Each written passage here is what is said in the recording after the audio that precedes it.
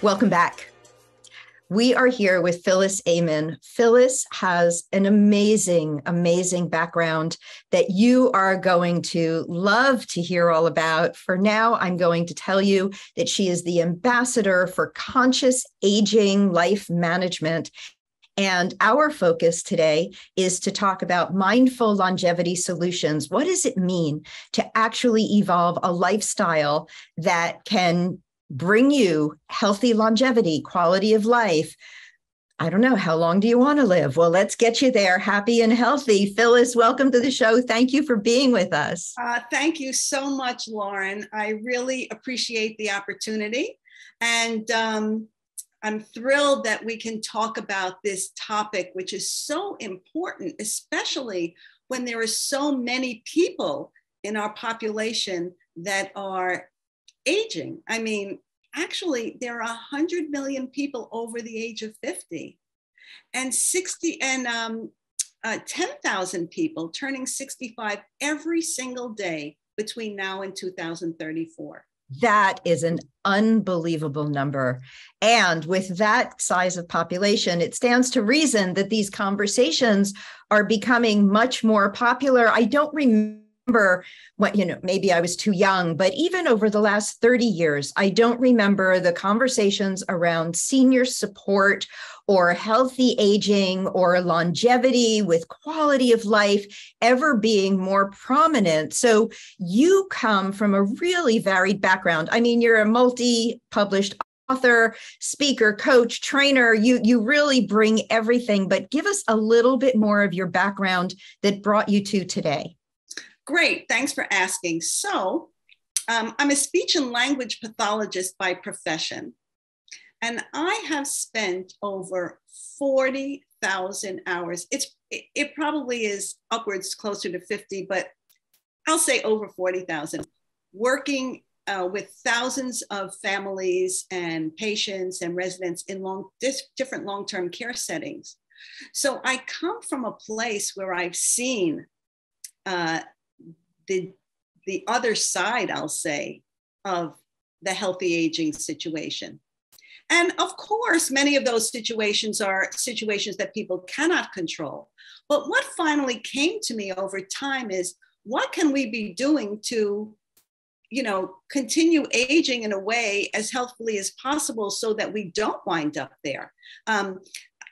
I have this, I'm a co-author in a book that came out not too long ago. It became a #1 Wall Street Journal bestseller called WTF to OMG with a little LOL, Unpacking Life's Hidden Lessons.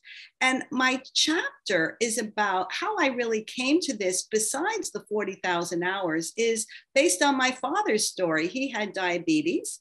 And, we always thought he was going to the doctor and he was doing what he was supposed to. And, my mother cooked certain foods the way they needed to be cooked for him to accommodate his diabetic diet. But he thought if he eliminated sugar and potatoes and rice, that was it. And she was always telling him there was much more to it. He really wasn't listening. I could still hear those arguments now. And, one day it was a spring day, the Monday before Father's Day, and we were talking, and one minute he was talking to me and the next minute he wasn't. Oh. And I was 17 at the time.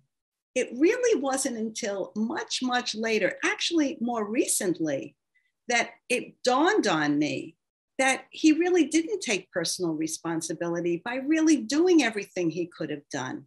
And that's kind of how I came to this. We can't just depend on doctors to write prescriptions. I mean, we need them, don't get me wrong, right? And there are many instances where that's so important to our well-being.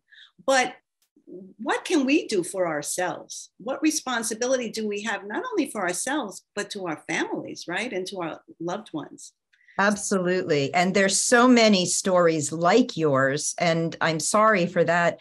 And I'm always sorry to hear those stories. And then I'm always gratified to see the additional learning and see people who do take responsibility, because ultimately we have to control what we can.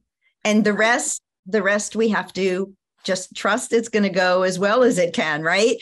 So tell me, how How do you advise people? Because that's how you spend your time, is helping people come up with strategies for healthy lifestyle and healthy living. So I help them develop what we call a personalized longevity plan, which basically is a wellness care plan. And because if you ask people, if how long they want to live or to what age they'd like to live, most people would say maybe, I'd like to live to 100 or 90 or 80, right? And so, there are strategies to help yourself so that you can do that. Now, is it going to work all of the time? No, because of course there is, our DNA and our environment and the lifestyle we've had and other factors that have influenced that. But in developing a wellness care plan and understanding the factors that go into healthy aging, so I coach people to develop those. We look at what they're doing now, where they see themselves on a scale, let's say 1 to 10 in a variety of areas. And then we develop strategies for them to, improve in each of those areas towards a lifestyle that encourages, I'll say, more wellness. And one of them, we were talking about this before we started, right? Which is about connection. Right. And people sometimes, I don't think, realize the importance of social connectedness. It's so important for us emotionally, because without that, and we learned that a lot during the pandemic, right? You just kind of wither. And so an important part of that is connections. I'm working with a gentleman right now who doesn't have many connections, and we're figuring out a way for him to develop those connections. What can he do with his colleagues at work, or what can he do outside of work? Does he have interests or passions that he can pursue that would give him those connections? Another one that I talk about a lot, which people don't really realize, is sleep. So wow. People pride themselves on, I only need 4 hours of sleep a night, right? Or 5. Do you fall in that category? Not me. I need 9 hours or I'm kind of useless. Well, that's probably true, because that's when our bodies really recover. And so if people, and especially as people get older, sometimes their sleep is interrupted, they need bathroom breaks. I mean, there are different physiologic functions, but if really you need a good 8 hours worth of sleep, and if you're not getting that, we develop sleep strategies for you so that you can have a more restful sleep and give your body that time to recover. It's so vitally important. People really don't realize the importance of sleep in their well-being. So give us one tip that we could all use today. I mean, just because I need 9 hours doesn't mean I get it. I know what I need, but then the reality is always a little different. But give us one top tip that we could actually try. So one is to develop a sleep routine. So many of us I don't have a sleep routine, I have to be honest, although I pretty much can get in those number of hours, but is to develop a sleep routine so that, let's say you generally go to sleep at 11, for argument's sake. Okay. Well, maybe you start your sleep routine at 10. Maybe, if you shower before you go to bed, you do that an hour beforehand and you put on your night clothes. You start to wind down what you're watching on television. If you have any lights in your room that are blue lights, it's best to turn those off or turn them away from you, because that tends to keep us up and interrupt our sleep patterns. So that would be the TV screen, the computer screen, the phone screen, that kind of stuff, right? Correct. And your phone. And actually your phone, because how many people are on their phone scrolling, until they're ready to shut their eyes. So that's right. And here's another one, is to even make 3 gratitude statements or 3 positive statements before you actually close your eyes. Even 3 things that happened during your day, 3 things you're thankful for. That will kind of put positive imagery in your brain, so that you don't have that negative stuff, that negative tape going on in your brain, because we all have negative tapes that are really running, in the background, almost like in a computer background. 90% of our thoughts are negative. So if you can kind of change that paradigm and make some gratitude statements or write them down in a journal. This can help also develop a sense of calm and positive imagery that will help you fall asleep and close your eyes and go to sleep, right? You make that your time. So all of these sound to me like good habits, and everything that you're talking about, I don't want to say we've been living a long time, but we have. I mean, I have 60 years of habits behind me, right? It's not like I can change. I mean, I could, I guess, on a dime, but will I? So how do you, in your strategies and in your work, how do you address what I've always been doing versus what's actually good for me to do going forward? Well, that's a great question, because it does have to do with habits, and changing a habit is not easy. It actually takes a very long period of time. So we go through finding out, well, what triggers you to do the things that you're doing, and what reward are you getting from that? Is there a benefit to that? And we analyze that and figure out what small changes we can make in that situation, in that habit, let's say, to kind of alter it just slightly, pair it with something else, so that the reward, the cue for that is different than the cue for what you're using, what's happening now.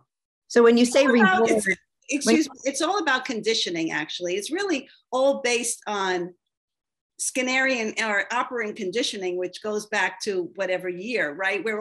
They're conditioned responses, right? So we have some of them from childhood, some of them from mid-adulthood, some of them could be from yesterday. But overall, when you say reward, do you mean like the bowl of ice cream, or do you mean better sleep? Does it matter? Yeah, so the reward, obviously, well, what is the reward you're getting for not having a good night's sleep? That would be an interesting thing. Yeah. Is there something that you're gaining from that? I don't know. I don't know what that would be. That's something that we go into, right? Is there a reward? Is there a reward for that? I don't really know. Maybe there is for you. Is that a positive reward? Because negative reinforcement sometimes is just as important as positive reinforcement. And I bet it's often more powerful, isn't it? It is much more powerful. So we want to get that positive reinforcement going, because clearly, if you get a night's sleep that's restful, you'll wake up feeling probably more positive, rejuvenated, more rested, and have better focus for your day moving forward, whatever you're doing in your day. Absolutely. And while that's great information for absolutely everyone, I mean, from 15 to 95 and beyond, but for us in our community, and, your point about the importance of community and connection, certainly in our Laguna Woods Village community, that's something that we actually have in abundance, is community, which is super. And I always joked in the beginning, pre-COVID, it was the only place I'd ever seen that could get hundreds of people to an 8 a.m. yoga class. And everybody started their day with that positive spirit. And now that we're coming back out into a full life, and the idea is to continue it even fuller, because as you pointed out, COVID really wasn't a friend in that way, in the isolation way. Correct. And it's wonderful that people in that community have that. Yeah. And so we're looking to grow it. And I know you have many strategies, so many years of experience. I mean, my goodness, 50,000 hours, 40,000 hours. Doesn't matter if it's 50 or 40. Right. I mean, Malcolm Gladwell's 10,000 hours makes you an expert. So at this point, I'm not quite sure what we would even call you, but I want our people to be able to find you. So where can they find you? So people can email me at Phyllis, Phyllis, at Phyllis, Ayman, my last name, Ayman, associates.com. And my website is just that, www.phyllisayman.associates.com. And so they could reach out to me either through the website or email me directly. I'd love to have a conversation with people. And even if they just want to have a 20-minute or 30-minute consultation, find out where they're at, just kind of get an overview so I could give them maybe a tip or two, I'd be happy to talk to anybody about that. Or, sometimes people know, I actually have a client now that was referred to me through someone else. So people may know people who need something could use your information. That's a very generous offer, and thank you. And we will put your contact information on the screen so everyone will find it, and also in our blog post on the website for gooddayorangecounty.com. So we'll give them every opportunity to reach you. Phyllis, thank you so much for joining us today. Great information, and I look forward to talking to you again. Thank you so much, Lauren. It's really been fantastic. Thank you. And we'll be right back.